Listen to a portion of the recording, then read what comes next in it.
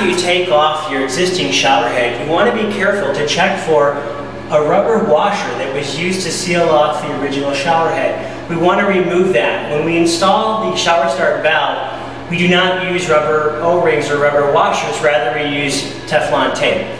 So you want to make sure that's gone, because as you can see, this ring is a perfect fit for the back of this valve. And if it's not removed, you'll clog up the valve and you won't get normal flow. We use PTFE, or what's commonly known as plumber's tape. This comes with your product.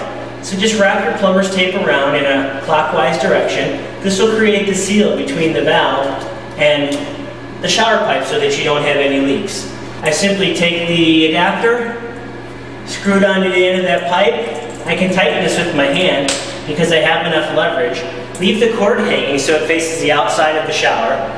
And now I'm ready to attach the shower head. Again, I apply plumber's tape to the threads instead of using a ring. Now we're going to apply the plumber's tape directly to the end of the valve, just like we applied the plumber's tape to the end of the shower arm. Again, we don't use a washer here because we want to make sure we're keeping the valve free of any potential blockages. So just wrap that tape around to create a nice seal.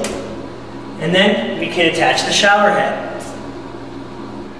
Now I attach the shower head to the valve just like I would attach it to a shower arm. It's all standard 1/2-inch NPT fittings, so it just screws on normally. You may need to use a wrench to tighten. If you do, that's fine. Just use a cloth so that you don't scratch up the chrome.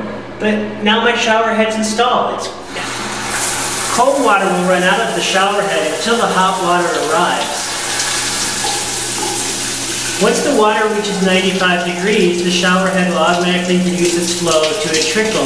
This is what saves the hot water from running down the drain while the user is away.